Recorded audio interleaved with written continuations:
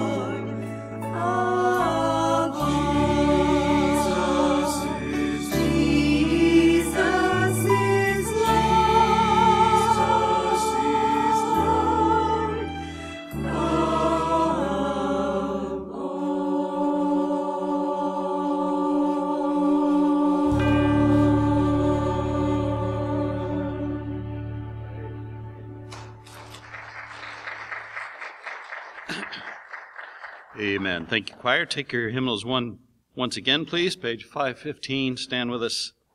Since I have been redeemed. Page number 515.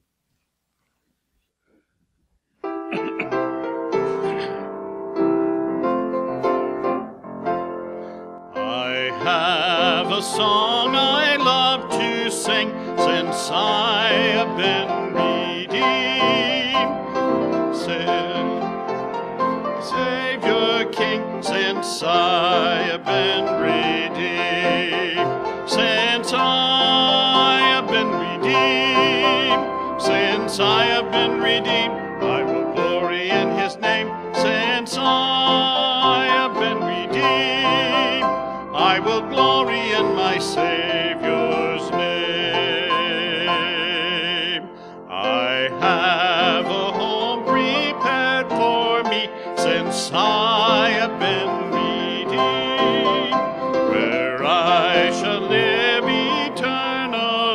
since I have been redeemed, since I have been redeemed, since I have been redeemed, I will glory in his name, since I have been redeemed, I will glory in my Savior's name.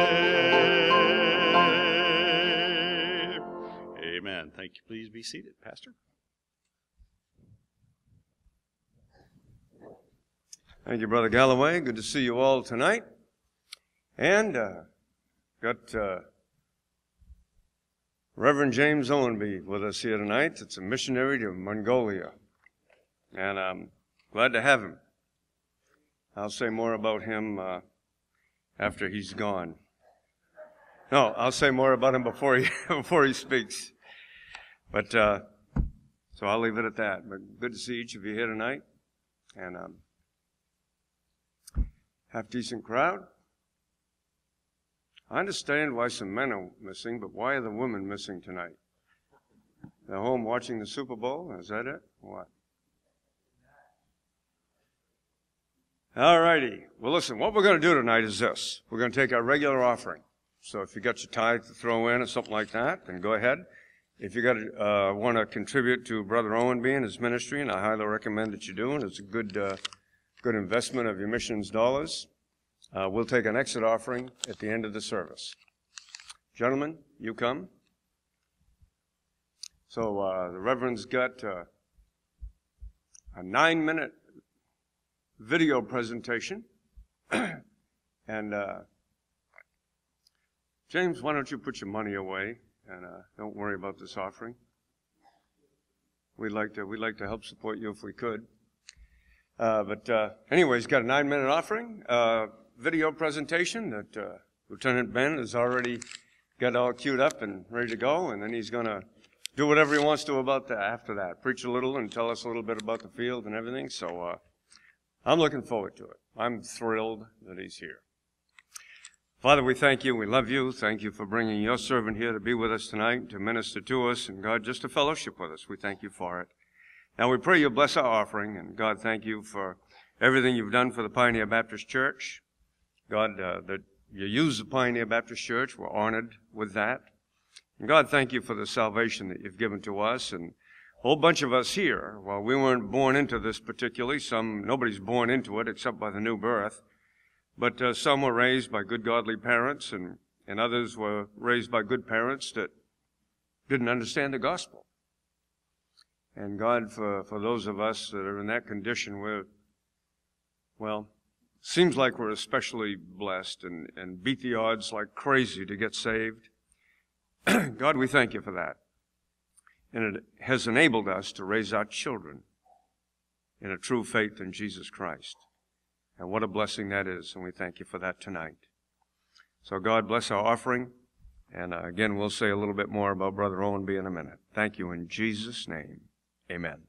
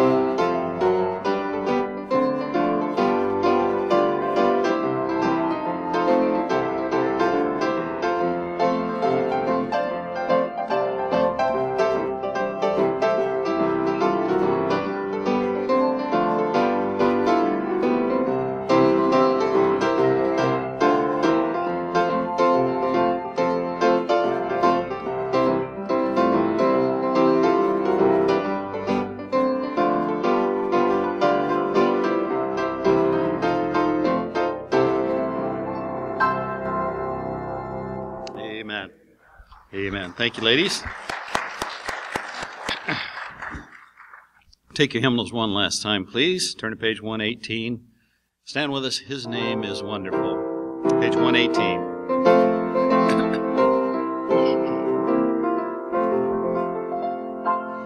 His name is wonderful. His name is wonderful. His name is wonderful.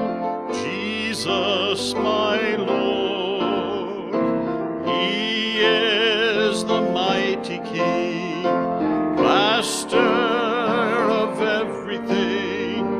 His name is wonderful, Jesus my Lord. He's the great shepherd, the rock of all ages. Almighty God is He. Bow down before Him, love and adore Him. His name is wonderful, Jesus my Lord. Amen. Thank you. Please be seated. And now we have Jan to come sing.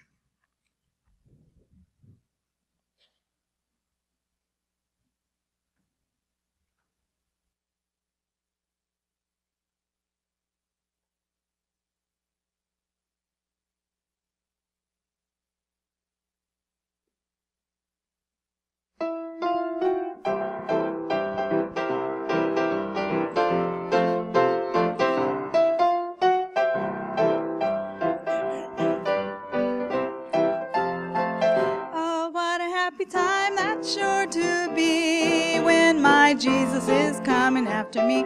I hear Him calling me away from this old world forever to stay. And when I take my Savior's hand in that blessed promised land, I'll shout and sing through the endless ages. Oh, what a happy day. Oh, what a happy day that will be when we gather there. Oh, what a happy day when we climb those golden stairs. We'll meet with those who've gone before, James and John and a million more. What a happy time that's sure to be. Oh, what a happy day. And when I walk into heaven fair, I'll see my blessed Savior there. He'll place a crown upon my head, give me a robe of white to wear. I'll walk on streets of purest gold, I'll live forever and not grow old. I'll shout and sing through the endless ages. Oh, what a happy day. Oh, what a happy day that will be when we gather there. Oh, what a happy day when we climb those golden stairs.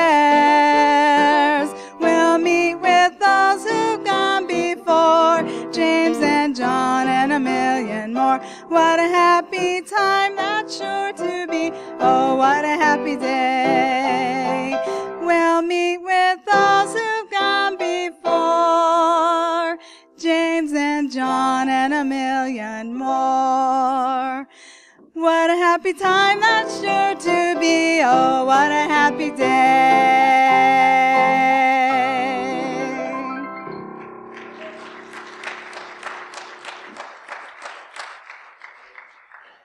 Amen. Thank you, Jan.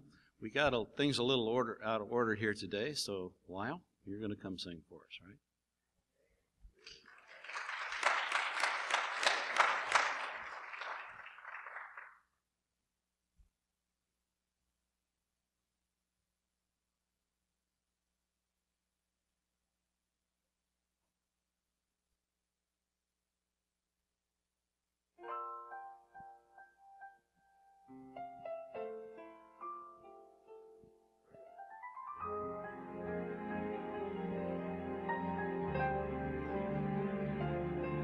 We're an anchor for those who are hurting, a harbor for those who are lost. Sometimes it's not always easy bearing Calvary's cross. We've been ridiculed by those who don't know Him, and mocked by those who don't believe. Still I love standing up for my Jesus, 'cause of all that he's done for me. And that's why I am not ashamed of the gospel of Jesus Christ. No, I am not afraid to be counted, and I'm willing to give my life. See, I'm ready to be all he wants me to be. I'll give up the wrong for the right. I am not ashamed of the gospel. I am not ashamed of the gospel of Jesus Christ.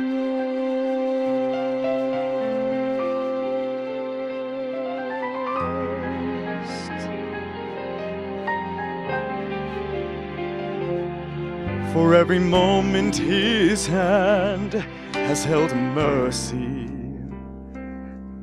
for all the love he's shown in my life. A simple thanks just doesn't say how I'm feeling.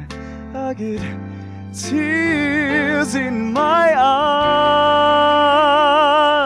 eyes. So as for me, I'm gonna keep on believing in the one who's been so faithful to me. I'm not out to please that whole world around me. I've got my mind on eternity, and that's why I am not ashamed of the gospel of Jesus Christ. No, I am not afraid to be counted, and I'm willing to give my life. See, I'm ready to be all he wants me to be. I'll give up the wrong for the right. I am not ashamed of the gospel. I am not ashamed of the gospel of Jesus Christ. Oh, to some he's just a name, but to me he's my everything. I am not ashamed of the gospel. I am not ashamed of the gospel.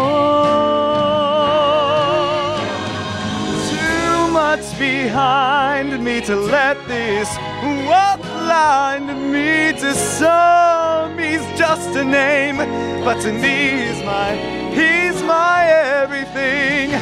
I am not ashamed of the gospel. No, I am not ashamed of the gospel. And no, I am not ashamed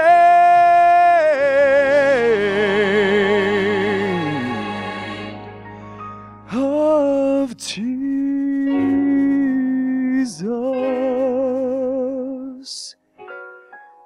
Christ.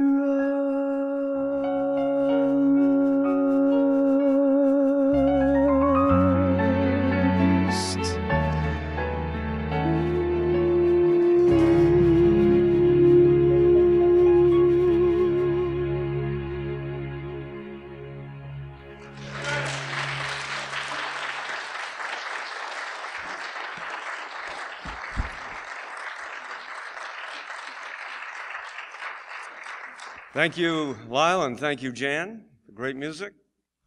Now it's my distinct honor and pleasure to introduce to you, what's his name again, James Owenby. Jim is a friend of mine of, I guess, 25 years standing. And we've done a lot together, been on great speaking tours in world-famous cities like El Paso, where we participated in the 5-minute preach-out for down there at Carlos Demarest, one of the great soul winners ever. And we went down there together and had a great time and have just done everything you can imagine together. He's substitute taught here, his wife taught here for a long time. And just been a great friend. And like he said, I like the FUN, the fun and fundamentalism. And I like that too. I don't think we ought to, he says, I'm not suffering. How do you say it, Jim? I'm not just enduring, I think he said. I'm not enduring, I'm enjoying it. And there's a message there, isn't there? You know, a lot of fundamentalists are walking around mad at everybody all the time and never happy. Let me tell you something, that's a waste of a good life. Amen? So, I'll tell you, he's a great guy, he's a smart guy. High degree of intelligence, and he's a great speaker. He's all of that. But I've been thinking a little bit about him in the, 36 hours that I've known he was coming. Thanks for the advance warning, Brother Owenby. I'll tell you this. Out of the people I know, I would say people I know have heard of, but that would be a little more vague, so I'll be much more specific. Out of the people that I know, I have never known a man to be more persistent in serving Jesus Christ than Jim Owenby. You know, father asked his son one time after they got out of church, he said, how'd you like the sermon? And the kid said, well, the pastor missed 3 good opportunities to stop.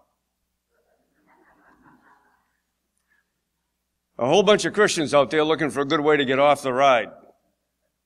The preacher offends them, something goes wrong, they get insulted at church or anything, and guess what? They're done. Well, I'll tell you this, without saying any more. Brother Owenby's had plenty of chances to become discouraged. And he has never, ever, ever backed off from his service to Jesus Christ. And now he's out here, out of Mongolia. Okay? And he's been there for 10 years, I believe. So I'll tell you this, honestly, all the way, sir. Airborne, he's an extra All-American squad, double A's, what are they? Airborne, whatever. 91st, the All-American squadron. And he says the Screaming Eagles are just a bunch of what? Just a bunch of rookies. It's the All-American. But anyway, I'll tell you, I'm proud to know you, Brother Owenby. And honestly, what I say about you hanging in there and getting the job done when mere mortals, and I say that jokingly, but a lot of people just would have dropped out. But he's kept going and is a greatly successful missionary. And Brother Fisher down there in Lemon Grove, or wherever he is, south of us down the San Diego area. A week and a half or so, he's going to award him with his doctorate. And I'm proud of you, Brother Owenby. So why don't you come and take over the service and do whatever you want. I want you to have liberty up here. And God bless you. I'm glad to have you here. Good to be here. Amen. Yeah.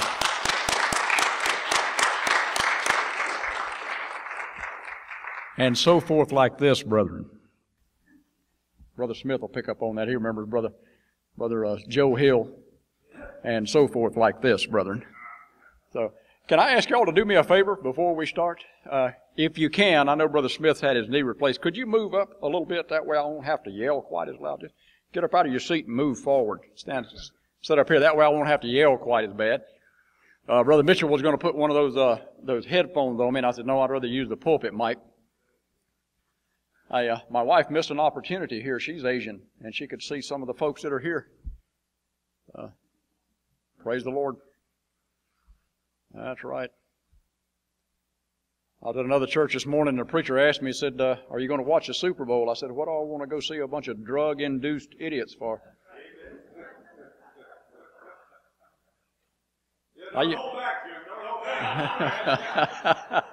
Tell us how you really feel, right? Praise the Lord. It's good to be in church. Amen. Good to be saved. Good to have a Bible. Amen. If you got a King James Bible, turn to 2 Corinthians chapter 5. If you don't have a King James Bible, sit next to somebody that does, or pick up that hymn book. It'll be better than whatever you got. I am so glad that I've got my own personal copy of the Word of God. When you get there, say amen. Okay, well, Brother Mitchell's there. Good to see some old friends. I hope that didn't come out like it sounded. Brother Mike, Julia, Steve, Pam, Billy. Oh, it's good to see some folks still sticking by the stuff. You're a blessing to me. You're an encouragement to me.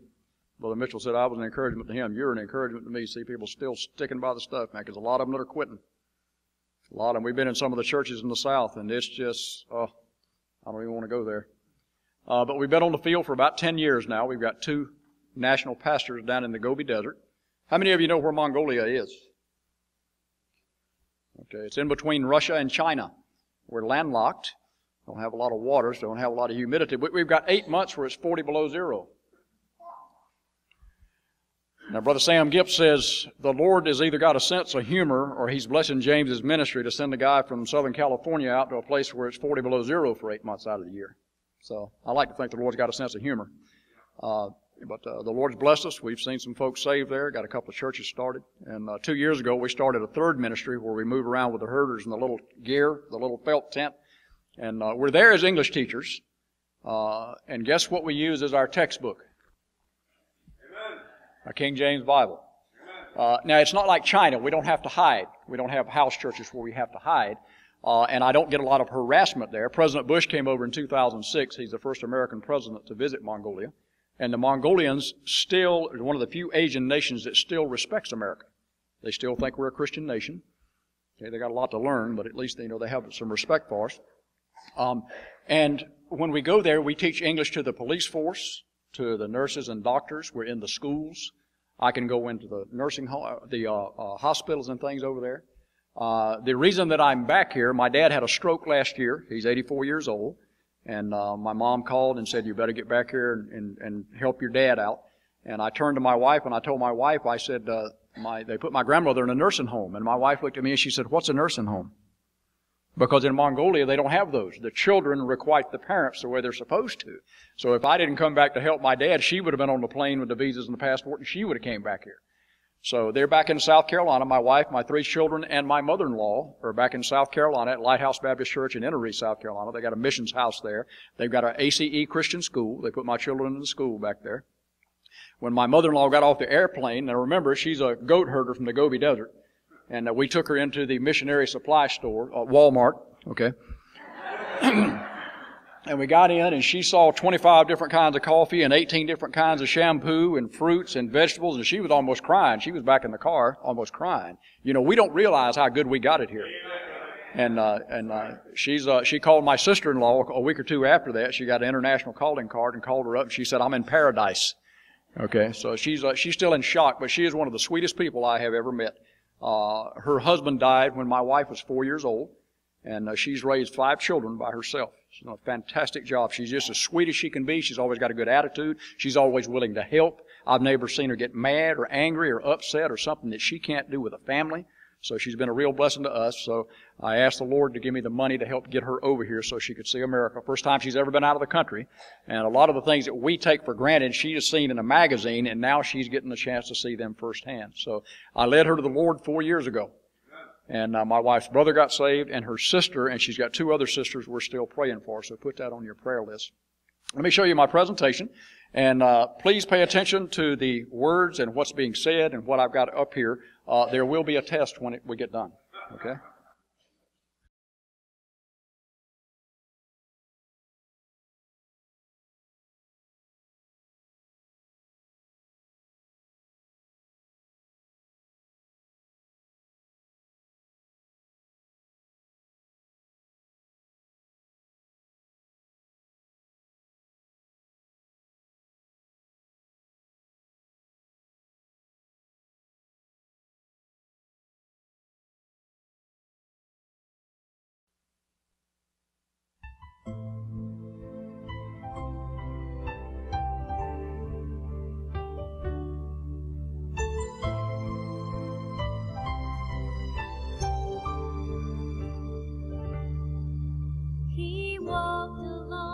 shores of Galilee.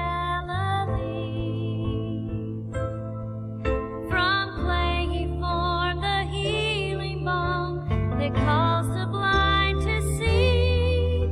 When stones of wrath weighed heavy in their hands, he knelt to write his mercy in the sand. Jesus came to save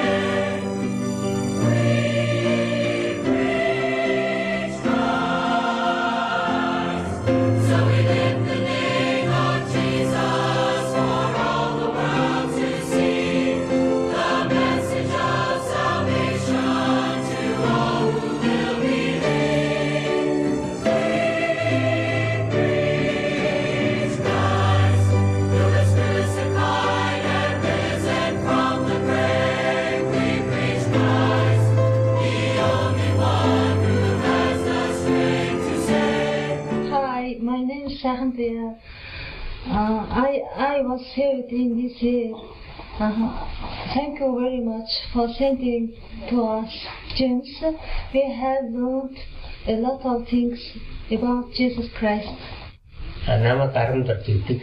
Би 2 жилийн өмнө аврагдсан. Энэ гайхамшигтай утсан гэдгийг би анхаарна. Джеймс багш тонгаа сайдас мэдэж аваад аврагдсандаа их баяртай байна. Одоо миний амьдрал өөдрөг болж явж байна. Ингээд энэ урханаа цааш нь сайн мэдээ тараад хантэлээ. Ингээд би Иесус бурхандаа маш их итгэдэг. Эндээ би итгэснээр үнэхээр би өөрөөрөө бахархдаг. Өнөөдөр би энэ цуглаандаа бол энэ зүтгэж явах болно. Зарина. Hi, my name is Victor. Good luck. Hi, I'm Suma. Thank you for God sent to us.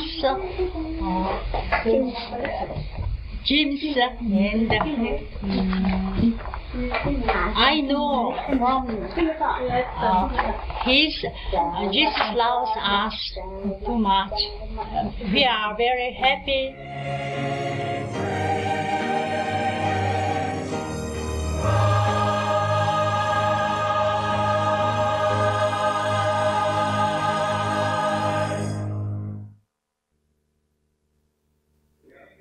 That's what she said. Cinema said there at the end. So did you see the cow with the blankets on it? Now, there's a reason that I did that. The Mongols don't have a lot of wood to build barns. They will lose about 40% of their livestock every year because of the weather. So the next best thing is to put blankets on the animals. So I said, if I tell an American they're putting blankets on horses and cows, and if you've been from the countryside, Brother Lyle will tell you, I said, most Americans will think I was exaggerating or lost my mind. So I told my wife, I'm going to put that slide in there so they can see that that's the only thing they can do is put blankets on the animals. So, did you see my Mongolian pickup truck? The camel with the car. They use camels and yaks. That's their tractor and their work truck.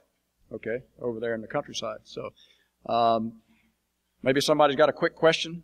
I'll stay after church and answer all the questions you want. I'll talk as long as you will. My wife said sometimes I talk too much. Usually if she's with me, she's sitting in the back of the church, doing one of these. So.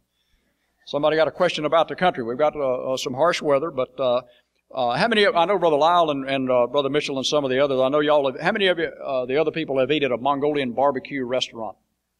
Okay, you go ahead and raise your hand. Pastor ain't going to get mad. Okay, the Mongols don't eat that. That's an American's idea of an over-glorified Chinese stir-fry. The Mongols eat a little bit of flour with the meat inside of it, almost like chicken and dumplings. They call it bots. They squeeze it together and steam it. They can't grow a lot of vegetables because the ground's frozen most of the year. They can grow some potatoes, some rice, some carrots, little short, fat carrots, like a little rutabaga, and that's about it. The summertime, they can import some cucumbers and tomatoes, but for the most part, they don't want any vegetables. My wife, we went to the capital city. We usually go up there to get stuff like mustard and spaghetti and stuff once every couple of months. And my wife put some beans and some corn and some stir-fry rice one night. And her brother is a captain in the Mongolian army, and he took 2 bites of that, and he looks at her and he goes, "What did you put this junk in here for?" They just don't want it. So they're not used to it. Yes, sir. I'm curious as to how they've maintained their independence. Well, Mongolia was under Soviet domination longer than any of the other former satellite countries. Stalin came in 1921 and ran the Chinese out. Okay, and then when Soviet communism collapsed in 1991, the Russians just got on the train and went back home. So they got their independence or became a parliamentary democracy in 1991. Now, they've been struggling ever since. The Americans are trying to tell them how to do things one way. The Russians are trying to tell them how to do something another way. The Europeans are trying to tell them to do something. I wish they'd just get out of the country and let them figure it out on their own. But they've got a regular parliament that they elect a representative from their IMAG, and they've got a president. But they're struggling a little bit, but they'll get there. So, sir? No. They know that Russia's at their back, so the Chinese come over. They're not going to bother them. Most of the middle-aged and older Mongolians, we can get to them with the gospel. Many of the younger people are not interested in anything spiritual. If they tell you they're Buddhist because our culture is Buddhist, It's kind of like some of the Yankee Catholics. My dad was a Buddhist and my granddad was a Buddhist and that kind of thing. Most of them know very little about Gautama Buddha. But they hate the Chinese. The Chinese and the Mongols have a hatred for each other. So what the Lord gave me a couple of months ago was this. I tell the young people that I'm trying to talk to that Buddhism came from China. And it did. So, but that gets it, they start listening. They start thinking, when we do that. So, we don't have any problems at all preaching the gospel there. We can preach on the street. We can pass out gospel tracts. Because of your prayers and your support, we've got 2 churches there. I've got 2 national pastors in place. We've got a 3rd ministry where we're moving around with our gear, our little felt tent, with the herders. And I love being out in the countryside with the herders. Okay, the weather doesn't bother me. I can handle that weather because it doesn't have the humidity. And the whole country is 4,000 feet or higher. You're on a plateau. So, and even in the summertime when it's 90 degrees, you'll see the guys with long sleeve shirts and stuff to keep from getting sunburned. So, but they're very curious. Most things, Microsoft is all in English. Finance is in English. So everybody wants to learn English. So we teach English in the schools. And we went in to teach the police chief. And the police chief said, James, would you take that Jesus thing into the prison? And I was like Rhoda in the book of Acts. I said, what did you say? And he said, would you take that Jesus thing into the prison? I said, well, sure, that's what I came here for. Why would you ask me to do that? And he said, if you don't go in there and change those men's lives with the gospel, he said, when they get out, they're going to be a worse problem for me than when they went in. Now, raise your hand if you've ever heard another missionary say that a former communist police chief asked him to take the gospel into the prison. And because of what the Lord accomplished in that first prison, the warden brought in the TV people and the radio people and did an article they put on TV about it. And that warden got us into 2 other prisons. So, I mean, the country's wide open. I just need some help. If I'm there another 50 years, I'm not going to reach everybody there. That country's as big as the state of Alaska. And they're spread out all over the place. So it's a very rough country, and I can't get to all of them. So how many of you take a vacation every year? Brother, don't look. I don't want them to get mad. Yeah, raise your hand. Go ahead, Mike. I said, okay. It's okay. Listen, would you pray about maybe coming to the mission field and working with a missionary? Not necessarily us, but I'll guarantee you it will change your life. Some of the young people, I'm glad to see some young people here. They're all into video games and iPods and everything else. They want to be radical dudes and all that kind of thing. I'm going to tell you something. You get on the mission field, that'll be a radical dude. Okay? Serving the Lord, I will guarantee you, it'll be a life that you will remember. What else can I tell you about Mongolia? Any questions? Yes, sir.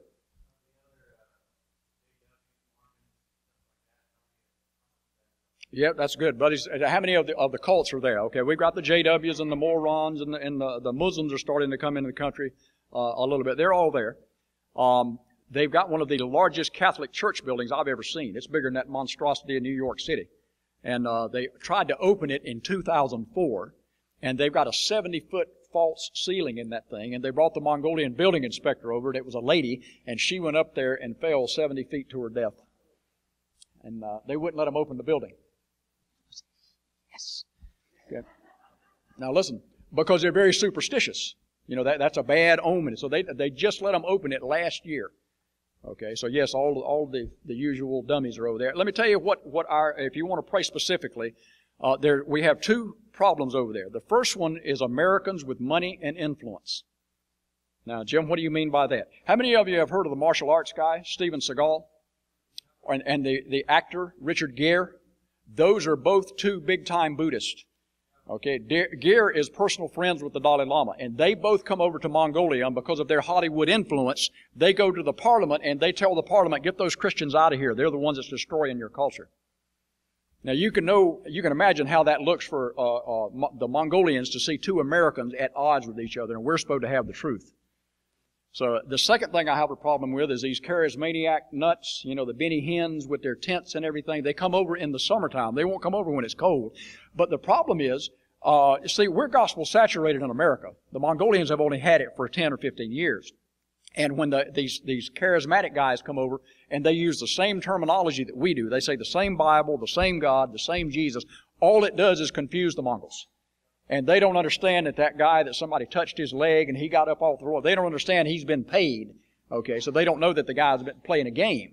So I wish they'd just get out of the country. If any of you have any friends that are in Al-Qaeda or whatever and they want to blow up an airplane, maybe you could find the next one that Gere's going to get on. Or maybe Seagal. I didn't say that, brother. Okay. Yeah. Oh, okay. That's what I was told at the church I was at this morning. Anything you say can and will be used against you in a court of law. So, any other questions about Mongolia? Yes, ma'am. They have television in the capital city. They have some of the modern conveniences. They have taxis and buses and stuff like that. They have some shops there. Back in 2003, they tried to open up a McDonald's. And, McDonald's is a franchise. You have to follow their orders. You have to do exactly what they say. Well, the Mongols wanted to put some of their own food on the menu, and McDonald's said no, so they basically left the country. Okay, they won't do it. So I saw the Golden Arches. It didn't say McDonald's, it said Monburger. So they're still trying to sell hamburgers and stuff. So they're starting to get some hotels in. They have some mining interests there. They're trying to mine copper and silver and gold and stuff. The minerals are there. It's just difficult to get them out of the ground. The Chinese call the Mongolians a poor man sitting on a mountain of gold. Okay, because they know the resources are there. They just can't get to them. So, if you like to read, there is a book that is published by a man named Jack Weatherford. He's an anthropologist. He's the only Westerner that has been allowed into the country of Mongolia and has translated the secret history of the Mongols into English. And he published a book, and the title of the book is Genghis Khan and the Making of the Modern World. It's a little short book. You should read it. It's really interesting. We were taught that Genghis Khan was some bloodthirsty cutthroat and killed and maimed everything. He wasn't like that. Okay, entirely different from what we were taught in the West. So it's a pretty good book. Okay. Yes, sir. Yes, sir.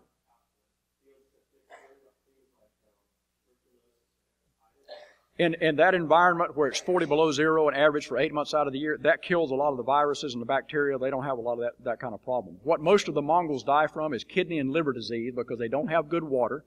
Hygiene is virtually unknown. They'll go out and mess with the animals and come in and start fixing food, okay, and won't wash their hands and stuff. So that's a problem. I don't mean to gross out the ladies, but in Mongolia, when a lady gets ready to have a child, they don't wait until she dilates. They'll take 4 or 5 nurses and push the baby out. Okay, so they lose women and children every year. My son was born that way, and my wife almost couldn't walk for 2 weeks. And when she got pregnant with the girls, the Filipino midwife that we were going to use said, "You had better not let your wife have a natural birth, or it could cripple her for life." So we did a C-section for both of the girls. It's a little different environment. We went into the hospital, and I saw some instruments there that were not sterilized, and they had some stamps on them, 1932, 1936. They're still using that kind of stuff. Now, we have doctors from America and Europe that come to Mongolia every year, and they teach them proper medical procedures. But as soon as they leave, they go right back to doing it the same old way. They say, "That works for you in your country. This works for us in ours." So they're very pig-headed. And I like pork. Okay. Any other questions about the country?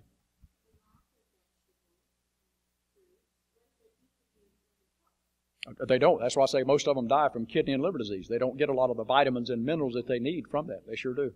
That's right. Yep. They don't get a lot of it. Now, beef is a winter meat. They do have some cows over there, but they only kill the cows in October, once a year. So what our family does is we buy like half a cow, and we store it during the wintertime, and then we've got a lady that's got a hand grinder, and she grinds up some of the meat and makes some hamburger for us. So, but my wife, the Lord puts the right people together. My wife likes to cook, and I like to eat. Okay? And she cooks Mexican food and American food and Korean food and Chinese food, and she loves experimenting, so she actually cooks very little Mongolian food. She cooks mostly Western food and some of the other Asian foods. So I haven't taught her. She hasn't learned how to make Filipino food yet, but I took her down and got her some Vietnamese soup, some pho bo vien. Oh, she likes that. She enjoys that. So she's going to learn how to make that when she gets back. So. Any other questions? Yes, sir. You have a question? Okay. Go on. I'm sorry? From the capital city?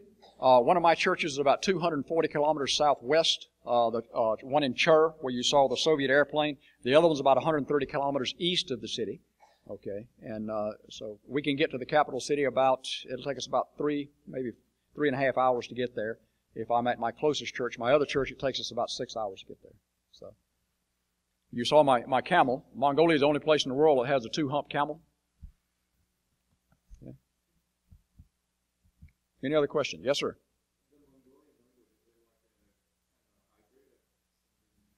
No, I've had people ask me that before. Is it Russian? Is it Chinese? No, it's Mongolian.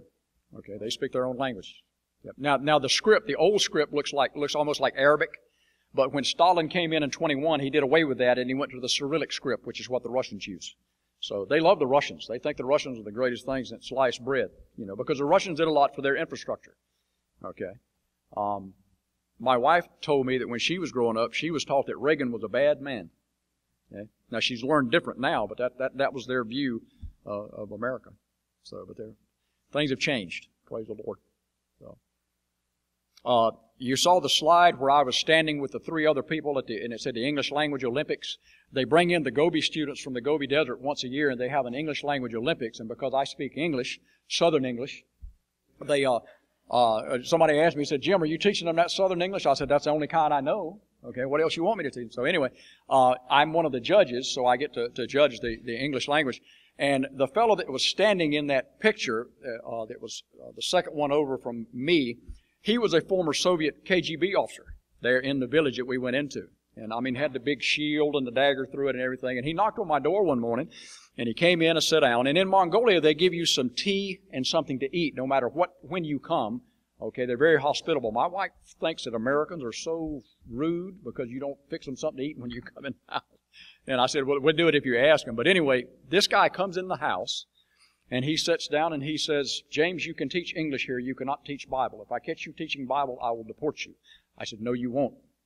I've got my green card, my Mongolian immigration. Your government knows full well what I'm doing. I'm not leaving until God's done with me. God called me here. God will tell me when to leave." And he said, "Well, who's in charge of your agency?" I said, "Jesus." He said, No. Here in the country, who is in charge? I said, "I don't have an agency. I'm an independent Baptist." And he said, "Well, how many people go to your church?" I said, I'm working with goat and sheep herders in the Gobi Desert, dude. I don't keep people's names. Whoever wants to come, comes." He said, "Well, how much money have you got in the bank?" I said, "I'm a Baptist. I don't have any money." He said, "Well, I want you to do a write-up for me and come to my office and tell me what all you plan on doing." I said, "Listen, I'm here teaching your people to obey the law, to do what's right. I'm not here being a troublemaker. I'm trying to teach them stop stealing and lying and drinking and everything." And he said, "Well, come to my office. I still want you to give me a write-up." So I did. I typed him up a little thing to tell him what all we were doing. And he looks at this thing and he goes, "What's this humanitarian aid?" I said, "That's giving people clothes and food, man. Come on, you can figure that out." Normal words to us just confuses them. So he didn't know what this humanitarian was. So then he said, "You cannot teach Bible here. If I catch you teaching Bible, I'll deport you." I said, "Dude, give it your best shot." I said, "Okay, I've got my Mongolian green card. The government has approved me to be here."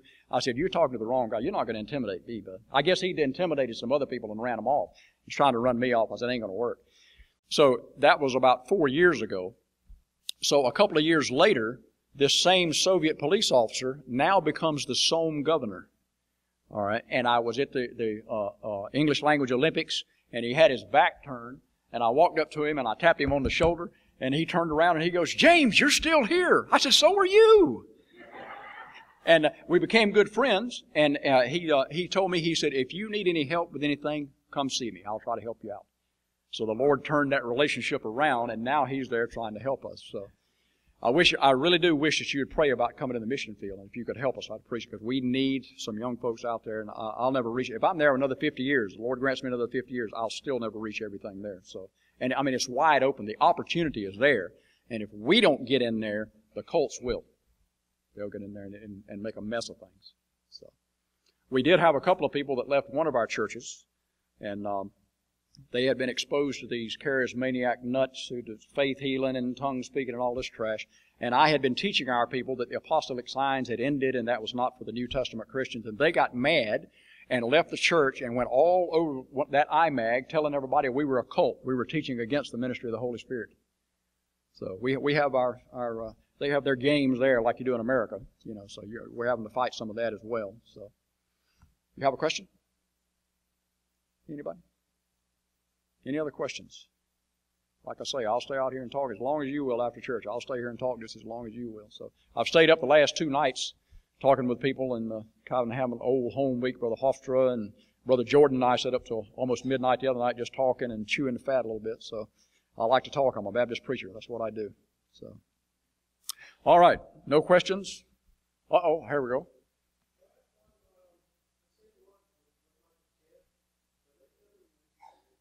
Their head. Okay. The felt is about that thick, and they'll put about 3 layers of that on the tent, and they've got a little stove on the inside that they use either coal or camel dung to heat it up with. And after they set that gear up in about an hour, they'll have that stove going, and it'll be hot enough in there for you to come down to your T-shirt. So. Yes, sir. Yes, sir. Now, some of the more well-to-do people will have a little wooden floor they'll put in there. Okay, that's how you tell them where your stature is, how well off you are in a community. You got a wooden floor. So, yeah, the country Mongolians and the city Mongolians, it's just like here, and people in the city and the country people in America, same thing. Almost the same attitude. They're very hospitable in the countryside. They're fun to be around and to talk to, and they'll listen to you. Some of the people in the city, yeah, I'll believe in Jesus. Now, what are you going to give me? So I don't like hanging around those folks. They've been exposed to a lot of Western propaganda, so they know that they're trying to get some money out of the guys. So, did you see the white-haired fellow that was in my display that was sitting kind of in the center of the church? His wife, Erden Surin, was our first convert in that village, and she works for the Mongolian telephone company. And she started coming to our English classes, and then she started coming to church, and she got saved, and the first thing she said is, "Would you pray for my husband?" And I said, "Well, by all means." And we started praying for him, and in about 2 months, he started coming to church. We gave him a Bible. We gave all the new people that come in a Bible. And now she's got shift work, so sometimes she has to work on Sunday, and sometimes she's not there. Well, brother, even if she's not there, he is. I said, I don't see that in America. Usually if mom's saved and dad's not, if mom ain't there, dad ain't there, this guy's coming to church. And on Sunday morning, after I preach and give an invitation, I always leave about 20 minutes for question and answers. This guy has got one of these legal pads full of questions. Now that tells me 2 things. He's reading his Bible and he's looking for answers. So he started doing this for about 6 months. He's doing this, but he never would make a profession. And I got mad and I went over to his house one afternoon and I said, "What's keeping you from getting saved?" And he said, "I've heard everything that you've taught and preached, James." He said, "I just can't believe that a man rose from the dead." He said, "I just can't get over the resurrection." I went to Corinthians, over 500 eyewitnesses in one gathering, several other scriptures, nothing worked. And about 6 months before we came on furlough, I get a knock on my door. And he comes in and he goes, "I'm ready to trust Christ." And I went, again, like Rhoda, I wanted to make sure I heard him. I said, "What did you say?" He said, "I'm ready to receive the Lord." I said, "You're ready to receive the Lord." Now, listen, in their society, since they have not been exposed to the gospel, America is gospel saturated. They're not.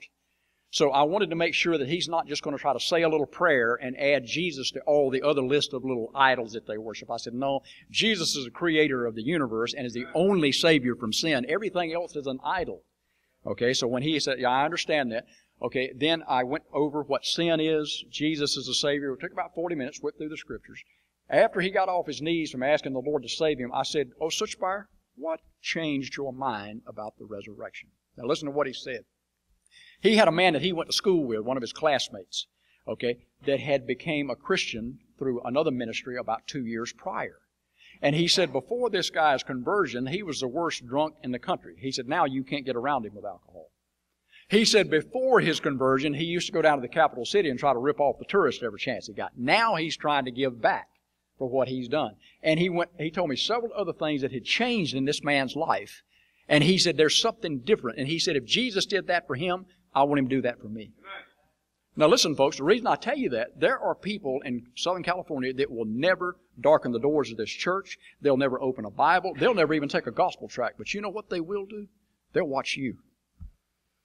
And you've heard the old saying, if you were on trial for being a Christian, would there be enough evidence to convict you? So what are they seeing in your life? So he saw something in this man's life that was different. And he went to school with this guy, grew up with him, knew him, and he saw a difference. What are they seeing in your life? I don't want to make you mad tonight, but I do want to encourage you a little bit so that you can enjoy your salvation instead of just enduring it. I see too many of our people, especially in our Baptist churches, and that's the only kind of church I go into, that look like they've been baptized in vinegar. I really do. I'm serious. You know, and their attitude is they think if I come to church on Sunday morning and give God a little time and open up my Bible for 15 minutes and throw a little change in the plate, I'm doing God a favor. I've seen it. That's why we're losing the battle, guys. That's why the country is going down the tubes. You know, in the book of Acts, when the disciples, okay, after the Lord went back to heaven, they stayed in Jerusalem. Okay, the Lord had to persecute them to get them to go out like He told them to. I believe that's what's happening in America. Okay, we're only less than 1/10 of 1% of the Bible college graduates go to the mission field. We've got more preachers in the United States of America than every other country in the world combined. Okay, the Lord says go. In the first two letters of the gospel, didn't it go? G-O. You know, what are you doing with what you got? I tell this story all the time. And I was talking to Billy earlier. This is how the Lord used a man to get me to the mission field. Okay, Brother Lyle introduced us to Brother Carlos Demers. Brother Mitchell mentioned him earlier. Okay, and I ran into about 5 years ago. I was up preaching at West Coast, and I saw Brother Carlos's grandson, Seth, was up there. I didn't know he was there, and I had mentioned Jeff, his son, and he used Jeff to burden me about going to the mission field. And Brother Mitchell remembers, we were sitting in this congregation, and the second day of the meeting down in El Paso, Brother Demers said, Jeff, why don't you get up and talk to the people about the mission field? Well, we thought he was going to say something about the country of Uganda, where Jeff was at. He didn't. He got up and started blasting the preachers. He said, you know what, there's some of you guys that treat the church like a business. He said, your heart's not in it. You're not trying to encourage your people and grow your people. You treat the church, you're coming in punching your time card. He said, God's going to hold you responsible for the things He's given you. He said, I know people that are in wheelchairs are doing more to get the gospel out than some of you people that can walk. You remember that? And he said, I know some people who don't have the use of their arm and hands that will pass out a gospel tract with their teeth. He said, God's going to hold you responsible for it. Brother, I was almost crying. I said, I am not going to stand before God empty-handed. And that's when I told Brother Schreier, I said, I am going to the mission field. I said, I knew that Miss Bernie was going and taking Bibles behind the Iron Curtain. And I said, Lord, give me that kind of faith. I told him in a prayer meeting tonight, Brother Mitchell, we saw a sign over a Texas steakhouse that said, Texas tested, tried, and trusted. And I said, until your faith has been tested and tried, it can't be trusted. I said, Lord, give me the kind of faith that Roberta Bernie's got. Put me in a communist country someplace. And I started praying about it. I saw people going into Vietnam, going into China, going into Cuba. I had never heard of anybody going into Mongolia. So the Bible says there is safety in a multitude of counselors. So I started seeking counsel. And I started asking preachers. I said, hey, do you know anybody going to Mongolia? And the standard response I got was, James, where's Mongolia? So through a series of events, Acts 1:9 and Joshua 1:8 and 9, God called me to Mongolia, and He's blessed us. And I didn't go over on a survey trip. I just went and stayed. Okay, and the Lord blessed us. I went over as a single man and met and married my language teacher. Okay? The Lord had used her, had been preparing her for me before I got there, because she had been teaching the Mongolian language to most of the missionaries that came in the country, and every one of them witnessed to her. So 2 years before I got there, she got led to the Lord by some Korean missionaries. Might have been Brother Parks, one of his people. Somebody witnessed to her. Okay? And she left that, and she came to work with me building churches out in the Gobi Desert. Now, 10 years, if she'd have spent another 10 years, she could have retired with a pension. So her family thinks she's lost her mind. Okay? But her mom and her brother that got saved, they saw her dedication and her testimony, and that's what brought them to the Lord. So there's people that are watching you, believe it or not. You're the only church that somebody's going to see. So that's $5, Mike. Any other questions? Yes, sir.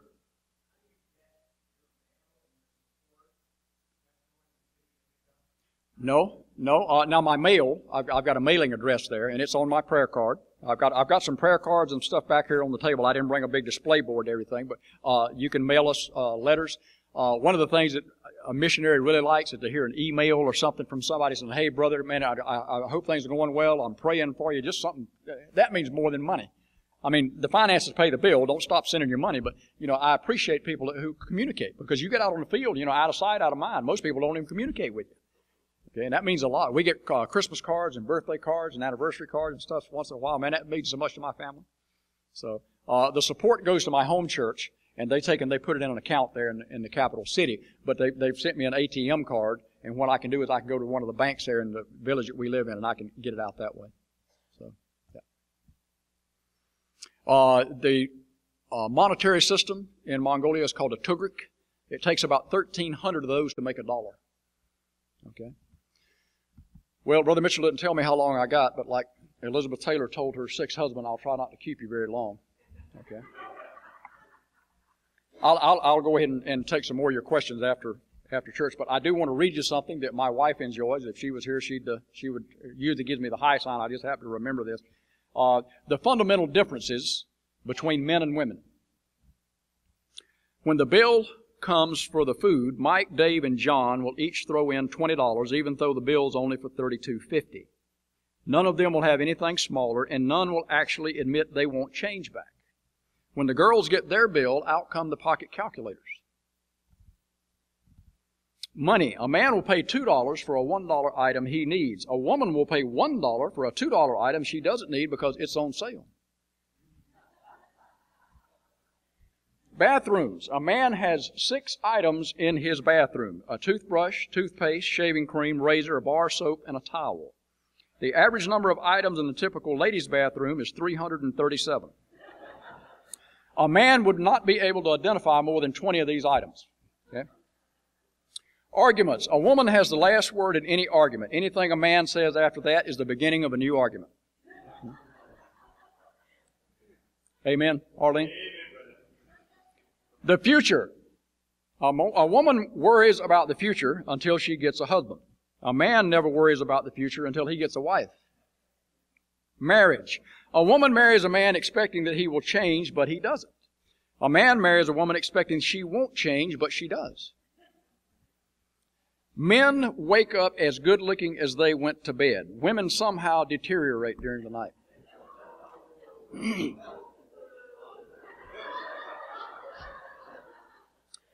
Offspring. Okay, children. A woman knows all about her children. She knows about dentist appointments, romances, best friends, favorite foods, secret fears, and hopes and dreams. A man is vaguely aware of some short people living in the house.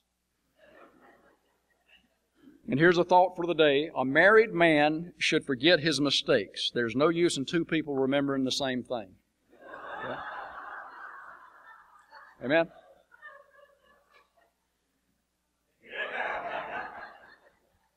Okay, 2 Corinthians chapter 5. I'll try to be very brief, but I do want to encourage you a little bit tonight. I want you to think.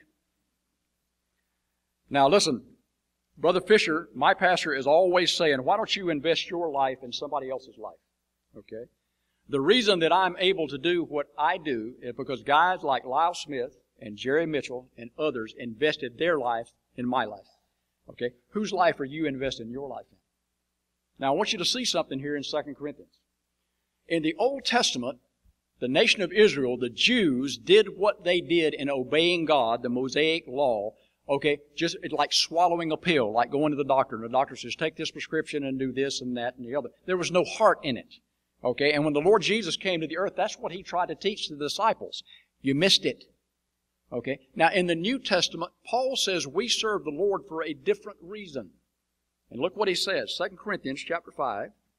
Look at verse 14. He says, for the love of Christ constraineth us, because we thus judge that if one died for all, then we're all dead. Now that word constrain is the same word that we use for straitjacket. Paul says, I am constrained to go out and tell people the gospel. I can't do anything else. Now Paul was a very learned man. He sat under the feet of Gamaliel, who was a great teacher of the law. Paul says all of that stuff that pointed to me, my education, my experience and learning, if it points to me, it's not pointing to the Lord Jesus Christ. He said, I want to point people to the Lord Jesus Christ. I'm constrained to do that. Paul didn't go out and get beaten and shipwrecked and stoned and almost killed and everything else, okay, because he liked pain. Okay? Paul says, I am constrained to tell people the gospel for the love of Christ. Look at verse 15. And that He died for all, that they which live should not henceforth live unto themselves, but unto Him which died for them and rose again. Folks, we don't get to get up in the morning and take our Franklin planners out and start seeing where we can fit God in for the day. Okay? You're bought with a price. Why don't you get up in the morning and instead of complaining and running through your routine, why don't you get up in the morning and pray and say, God, what can I do to put a smile on your face today? Listen, we need to quit giving God a laundry list of things in prayer. God knows what we need, doesn't He? Do you think anything really surprises God? So why are we telling God what I need? Why don't we pray for other people to be saved? Why don't we, 90% of our prayers should be praying and thanking God for what He's done for us already. The other 5 or 10% should be supplication for other people. Okay? If everybody would follow that example, okay, you'd get your prayers answered. But we treat God like some kind of talisman, you know. I heard of a guy this afternoon that for 32 years, okay, had been pastoring a church. And his wife was dying, and he went out in the yard and he says, God, you can't let my wife go. And God says, you've been running this thing by yourself for 32 years, and now you come to me? And he realized then, I have been running this thing. Why don't you let God run things? It'll be a major difference. Now listen, I am thankful that I've got my own personal copy of the Word of God. There are men that gave their lives so I can have my copy of this book. And we've got more respect for the TV Guide and Sports Illustrated than we do for our Bibles. We got too many people that know about the latest NASCAR stand-ins and where the Super Bowl is being played at and what our favorite Dodgers pitching averages are, okay, and what's on sale down at Belk and everything else than we know this book. I teach our people in the Gobi. They ask me, they say, why are we Baptists? I said, that's the name that was given to us by our enemies. Okay, we're Baptists because Baptists are people of the book. If you're saved, when you get to heaven and Amos walks up to you and says, hey, did you read my book? What are you going to say? Oh, that's right. That's in the Bible. Huh? Ladies, we need to put down Better Homes and Gardens, and we need to put down all this other stuff and get interested in this book and start being the instrument that God wanted us to be. That's what we're here for. We're not to get up and get there and sit down and sit there.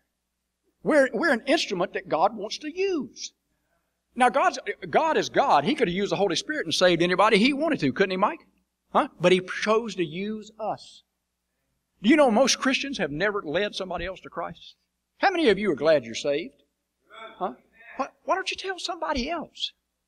You don't have to be a Bible scholar. You don't have to know this book from Genesis to Revelation. It'd be nice if you did, but you don't have to. Can you tell somebody else what happened to you? That's all you're expected to do. I don't see that the Lord Jesus put the disciples through 4 years of Bible college before He sent them out. I don't see Him calling doctors and lawyers. Who did He call? It's fishermen, common, ordinary working men. He sent them out. They're doing the job. What are we doing? I didn't mean to make anybody angry. I'm not trying to step on your toes. I'm trying to hit you in the heart. I'm trying to get you to see something. Okay, now listen. Anything in this book is important. Every word of this is a word of God. But when God re-emphasizes something over and over and over again, that tells me that's pretty important to the heart of God. Now, God's going to mention something here 5 times in 3 short verses. So I want you to see how important this is to God. Look at verse 16. Wherefore henceforth know we no man after the flesh, yea, though we have known Christ after the flesh, yet now henceforth know we Him no more. Verse 17. Therefore, if any man be in Christ, he's a new creature. Old things are passed away. Behold, all things are become new. I have people all the time ask me in America and in Mongolia, James, how can I know for sure I'm saved? I point them to this verse. What's changed in your life? I don't mean this, I don't smoke and drink and chew and run with girls that do and all that kind of. That's you changing from the outside in. The Holy Spirit changes from the inside out.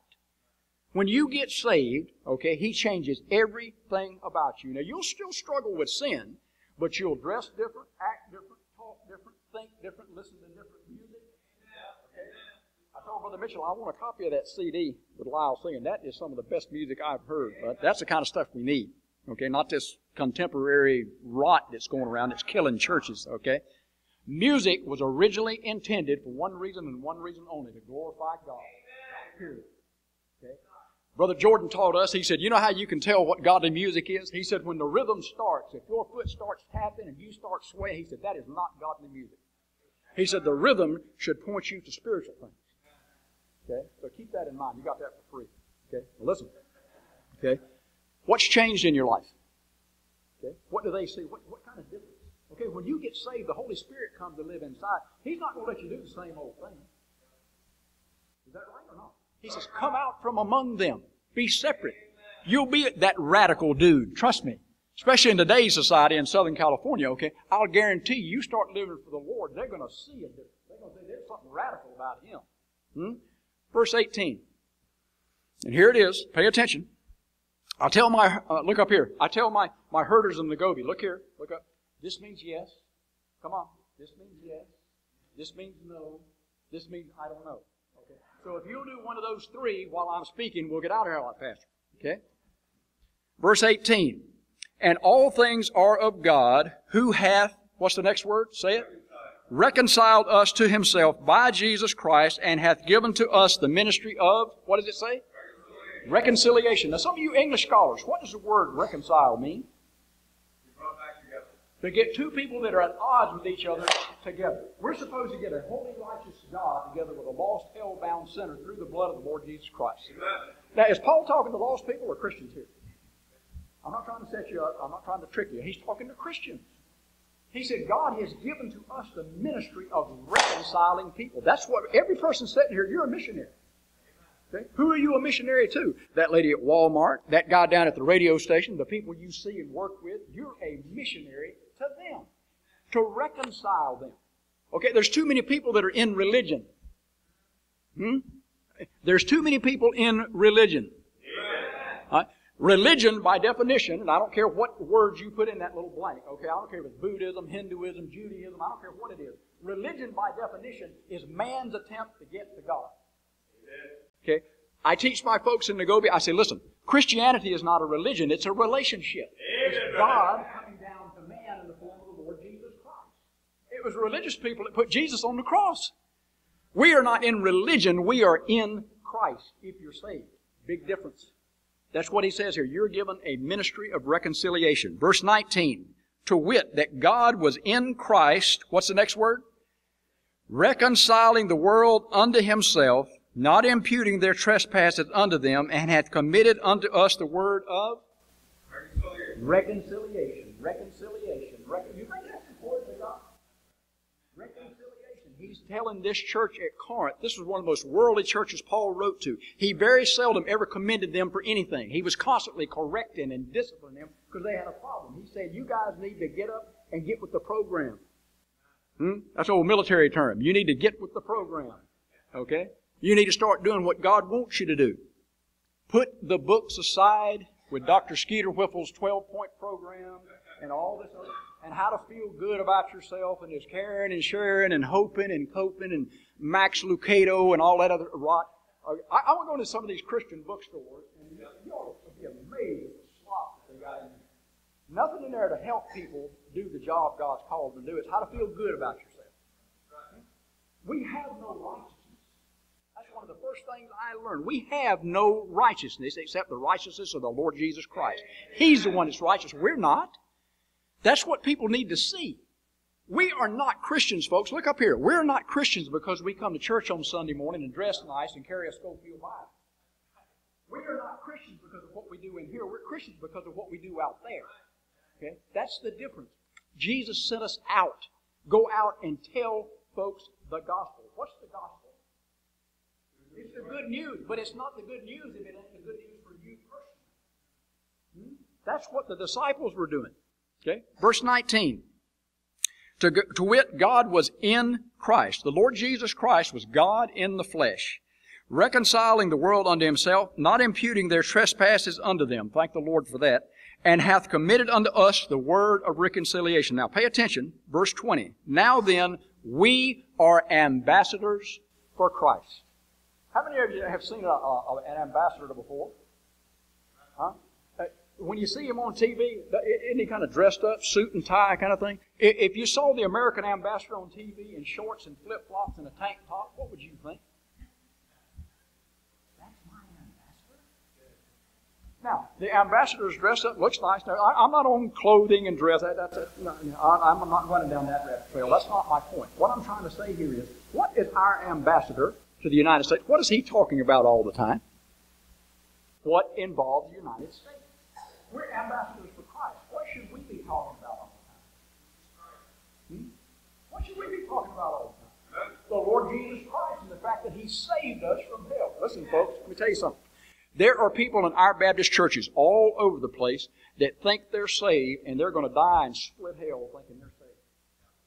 You know how I know that? Because that was my testimony. That's how I got saved. I made 3 professions of faith, okay, before I ever got saved.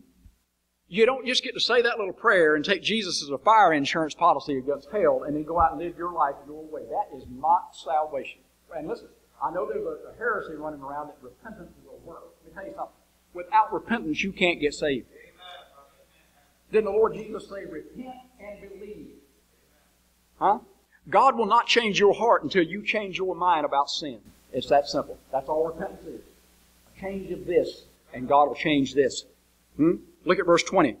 He says, now then we are ambassadors for Christ, as though God did beseech you by us. We pray you in Christ's stead, be ye, what does it say? Reconciled to God. Paul is telling the Corinthians, get out of this rut that you're in and get back to being serious with God. Quit playing church and be a Christian. How many of you know what a rut is? That's a grave with both ends kicked out of it. Okay? That's exactly what that is. Learn to enjoy your salvation. Learn and look for an opportunity to tell somebody else about Jesus and see them get saved. There was a fellow that used to go to church with me. Some of you might know him, Brother Jerry Robinette. And we went out door knocking, and we knocked on the door, and we just got done with Vacation Bible School.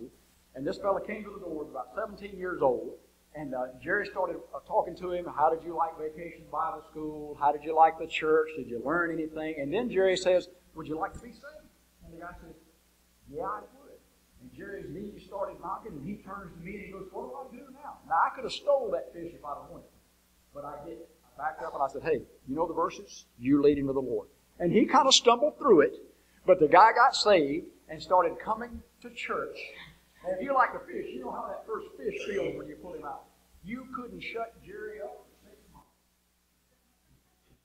If some of you have never led anybody to Christ, let me tell you something. The first time you do it, I'll guarantee you'll want to keep going again and again and again. Okay? Jerry showed up 15 minutes before to go out and go soul winning. He loves to do that. Let me tell you, that's what you need to do. Don't be one of that 95% that has never led anybody else to Christ. If you don't know how to lead somebody to the Lord, that's the purpose of Sunday school in church. That's why you've got a pastor here that loves the Lord and Sunday school teachers that can show you how to take a few verses and lead somebody to Christ. Now, I didn't say go out and do this 1, 2, 3 and say a prayer after me. That's not salvation either. Okay, and I don't believe in lordship salvation. I'm not on that trash either. Listen, let me tell you something. Salvation is simple, but you got to get a person to see that they are a sinner and on their way to hell. Okay, understand?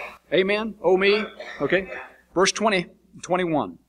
Now then, we are ambassadors for Christ, as though God did beseech you by us. We pray you in Christ's stead, be ye reconciled to God. For He hath made Him, that's the Lord Jesus, to be sin for us, who knew no sin, that we might be made the righteousness of God in Him. We need to be going out and doing what the Apostle Paul is doing, and pushing Jesus, and not pushing ourselves or my church or my pastor. We need to push them to Jesus. Because Jesus gets a hold of their heart, their life's going to change. Okay? That's what we're doing in Mongolia. That's what you sent me out to do. That's what I'm doing. Okay? But it makes my job a lot easier when I know the folks back home are holding the rope. Okay? And doing what they're supposed to. Do you remember in the book of Acts when they let Paul down in that basket beside the wall? Okay? What do you think would have happened to the Apostle Paul if them guys cut that rope? I don't think he would have heard much more. Paul would have failed, and that would have been the end of it. Okay? We need some folks to hold the rope. Okay? That's why it concerns me sometimes when I don't hear folks from my supporting churches. I don't hear things that are going on. I don't know what's happening. Ben, that's why I like getting notes. Hey, James, how are you doing? This is going on, that's going on. I've got a few churches that do that. Okay? Tell me what they're doing and how they're winning people and starting Bible clubs and Vacation Bible School and stuff. Okay? We are here, okay, as a spiritual hospital, not a spiritual museum. We don't come here to show off our finery and say, listen, some of you young folks, okay, some of the older folks in the congregation are here for your benefit. Use them. Pick their brains. Sit down and, hey, how about this? How about that? That's the reason they're in the church, is to help you learn and grow spiritually so that you can go out and be a testimony. Okay? That's why God put them here. Okay? Pick Brother Mitchell's brain. Pick Brother Smith's brain. Sit down and, hey, how about this and how about that? They have been through some things and seen some things, and Billy and others that have seen some things that you need to know. You need to learn. They're there to help you. Okay? That's the purpose of church. The church is not this building. You're the church. And my Bible says the Lord Jesus loved the church enough where He gave Himself for the church. Okay? This is important. Let me have every head bowed and every eye closed. I know that there are some folks here that may be struggling with their salvation. Now listen, you could have been in church for 10, 15, 20, 25, 30 years, okay, and think that you're saved. But if you got any doubts, why don't you get it settled tonight? Don't go out of here the same way you came in if you've got any doubts about your salvation. Everybody, bow your head, close your eyes. Nobody looking around. I'm not going to tap you on the shoulder. I'm not going to point you out to the pastor. I'm not going to call your name. I'm not asking you to come down to the front or anything else. All I want to do, if you have any doubts about your salvation, is to pray for you. That's all I want to do. If you say, preacher, I'm not sure I'm saved, I've got some doubts, would you pray for me? If that's you, would you quickly just slip your hand up and put it right back down? Anybody at all? I see that hand. Anybody else? Preacher, I'm not sure I'm saved, but I like to be. Would you pray for me? Anybody else? Quickly. Preacher, I don't know that I'm saved. I got some doubts. I've said that prayer. I'm struggling. I'm going through some things. Would you please pray for me? If that's you, just raise your hand, put it right back down. Anybody else? Okay. Christian, how about you? You've seen some things in your life. You know, you've been playing church and piddling around and not reading your Bible, not praying, not spending time with the Lord, not trying to win somebody to the Lord. If that's you and you need to change some things and you know it, would you raise your hand? Thank you. Thank you. All over. Good. Praise the Lord. Father, you've seen the hands and you know the hearts of every person here tonight. You know who needs what. That one that raised his hand for salvation, I pray you bless him, Lord. Help him to come forward tonight. Somebody take a Bible, show him how to be saved. Get that settled. Lord, for the Christians that have been just playing games, just sitting down and not really taking time with you, not wanting to be a tool, just kind of got their own agenda, but they want to change. I pray you bless them, Lord. Show them what they need to do. Help them to get together with the pastor and some of the others, Lord. Give you a strength and a help to others. Lord, bless us tonight. Help us to be faithful in the things you've called us to do. And we'll thank you for answering prayer in Jesus' name.